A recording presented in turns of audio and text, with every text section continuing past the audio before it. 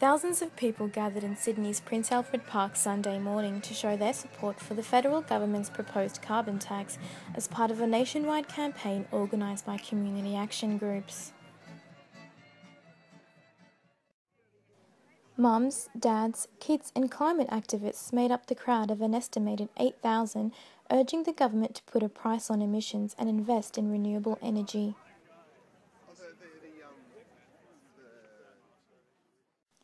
Some held politically charged banners and placards with slogans criticising the opposition and calling for a policy shift from investments in coal to clean energy.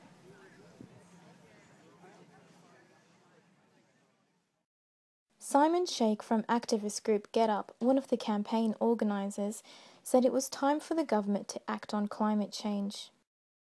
Of your efforts, that's because of the movement that you have built to say yes to a price on pollution and yes to clean energy investments. Polluters, we know they don't like this campaign. They've been polluting for years for free, and it's time they invest in clean energy. It's time we incentivise them to clean up their act. And right now, our politicians are negotiating a carbon price. But we say to them, make it ambitious. Make sure it invests in clean energy and energy efficiency, because we are ready to power our economy with 100% renewable energy. We say yes. Yes. We say yes. Yes. That is incredible.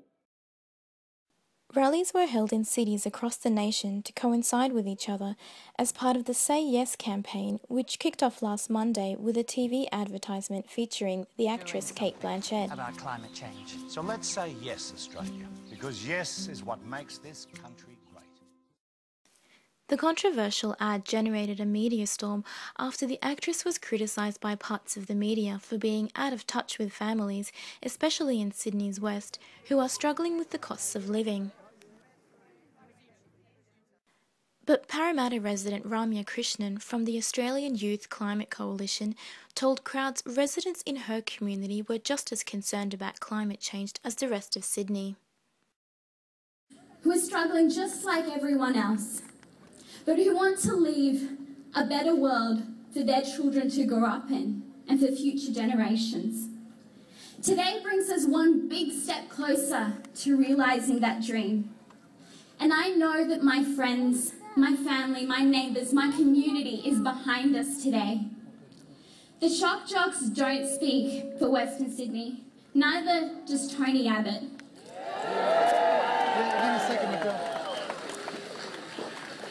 I'm here today because I won't let them define our community's narrative. Together, let's not allow them to define our nation's narrative.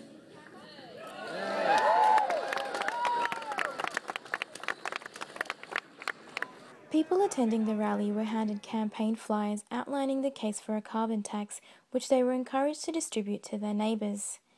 Sydney-sider Suzanne Mortimer says she'll be among those spreading the word. Because I feel like I believe in it, but I've never had a chance so much to come along to one of these